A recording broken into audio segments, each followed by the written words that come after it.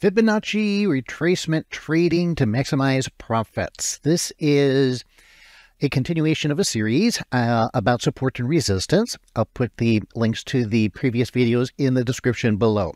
But you can watch this one first if you haven't seen the others. There's really in no particular order. All right, so I'm going to pick up on where we cut off before, which basically we talked about Fibonacci retracement. So I have these on here already.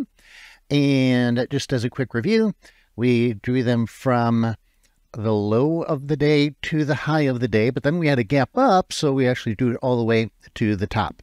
And then we got these retracements. So retrace means from this high, how far are we going to retrace and come back toward that low?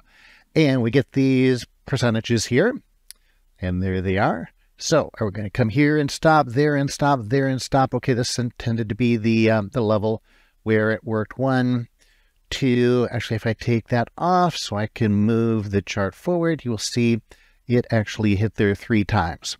So that worked out fine. It was, however, and this is part of the scandal, that's part of the crazy part of this title, is it's 50% retracement, which is not a Fibonacci level at all.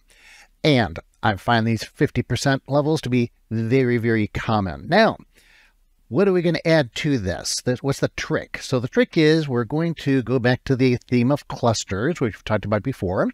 And we don't want to draw Fibonacci retracements this time. We want to draw Fibonacci extensions. Now, when you draw extensions, what you do, the technique is we're not going to use the previous day's low and high. We're actually going to use an impulse move. So that's how you draw extensions. You choose an impulse move from a low to a high, and you draw it off of that. That is the official way of doing it. So from this low to that high is a very clear impulse move. Now this is a 3-point drawing tool. So notice I click down there, and now I'm clicking up here, and I click. And then as I drag it down, see how the tool's coming down? And then I got to click it again, and now it locks it in.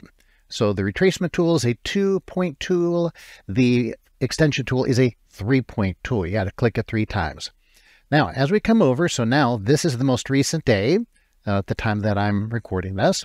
And as you can see, wow, we've got, in fact, let me squish this up a little bit and move these lines. So we've got that one. And let's see. Yeah, actually, we want to do this one. So we got those going over. So that's cool. And now what we need to do is we need to move these over as well so that you can see the confluence all the way into the end of the day. And whoops, there you go. And if I could actually use a computer, god dang, it'd be absolutely astonishing. But nobody ever said I was astonishing. There we go. Except my ex-girlfriend. Okay, so anyway, having said that, now what do we see? We see clusters. Confluence of support resistance levels drawn off of different lows and highs, and not only drawn off to different lows and highs, but also using a different tool. And that's the key. We don't want to use the same highs and lows. We don't want to use the same tool. And this is in reference to actually a great comment that somebody left before, talking about, hey, how do I know which highs and lows to use? Different people use different highs and lows. 100% correct. And that is what we call Fibonacci fractals. There's actually a term for that that I just made up. Fibonacci fractals. That's what I call them. And it is based on exactly what that individual commented, which was an excellent insight, by the way, and very true. So that's why a lot of people will do multiple Fibonacci levels and look for the clusters. Now, I find it better when you use multiple tools. So now we can look again. Remember what we did, or what did we did? What did we do? We drew it from that high to that low, the extension. And then instead of it coming down and drawing retracements below that low, it drew extensions above that low. That's why we call them extensions. So there's your 26 or your 23.6, your 38.2, your 50, and your 61.8. You can see these levels over here. Now, what's interesting about that, and remember, that was drawn before, this is a new day right here. So that was all drawn before this day started. And then, as you saw, I just pulled them over so that the lines would extend into the new trading day.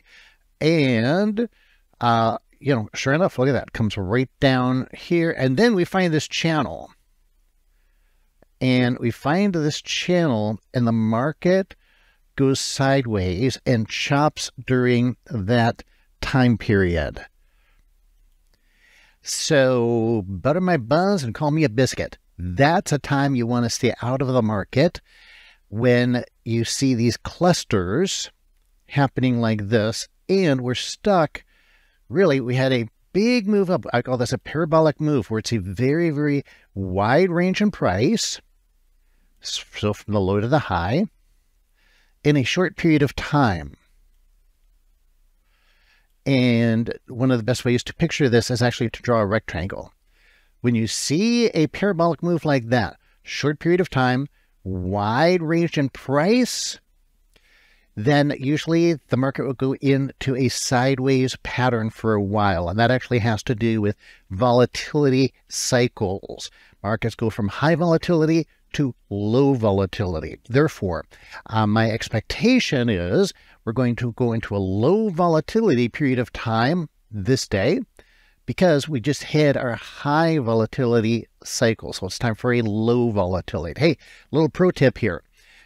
If you are scanning, and this is a very, very common and horrible practice that amateur traders do all the time, they'll use a scanner to find high volatility moves in the market, thinking that, oh, the scanner will give me some results of a market really, hauling will be nice, patootie, and therefore I will catch big moves. That is 180 degrees opposite of what you should be doing. Because by the time the market makes a big move and mathematically calculates that enough to show it up on a scan, it's already done. You are now at the end of a high volatility cycle, and you're heading into a low volatility cycle. And so people scan for that kind of stuff, and then they wonder, hey, how come when I got in, the market didn't follow through? Well, that's exactly why, because you're doing it backwards.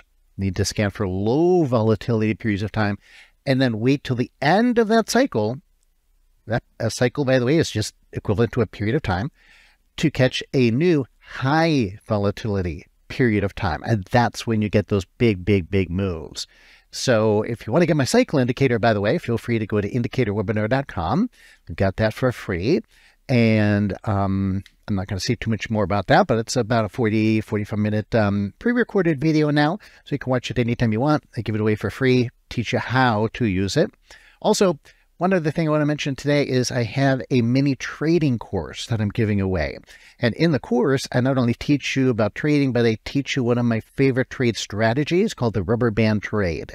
Because I know most people, they follow different YouTube videos and they say, well, I don't know who I can trust. And I totally get that. So I felt the best way that I could earn your trust is just to give you a trade strategy. Say, here it is. Go make money with it. No charge. And if you make money with it, then you'll probably like me a little bit. Maybe even buy some more stuff from me. Hey, how's that for transparency? And if it doesn't work for you, well, you didn't lose anything other than a little bit of time, but you're already spending time trading. So that's how we operate here at Top Dog Trading. We like to give you value in advance and, let you go from there. So if we can make some money for free, you want to follow through, great. And if you don't, that's okay too. I'm here for you either way.